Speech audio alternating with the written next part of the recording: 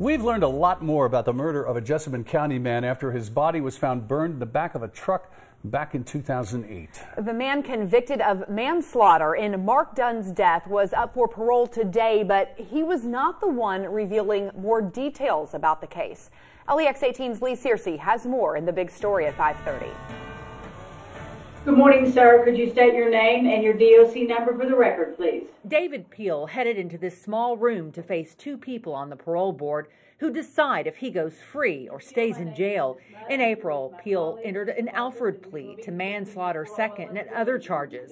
He got 20 years for the brutal killing of Mark Dunn.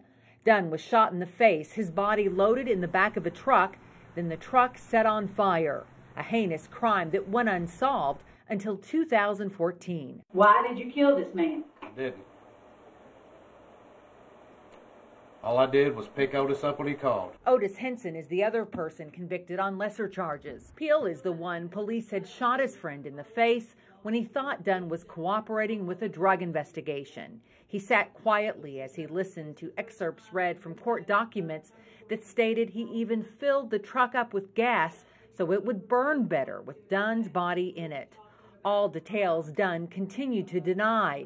The hearing got very contentious at times. You were convicted of manslaughter second degree. Why were you convicted of manslaughter second degree? I'm giving you one more opportunity to tell the board what your role was in this. All my role was I came and picked him up when he called me. With that said, the board took Peel's case under consideration.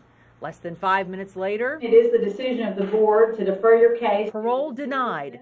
Deferred for 2 more years. Covering the news in Lexington, Lee Searcy, LEX 18 News.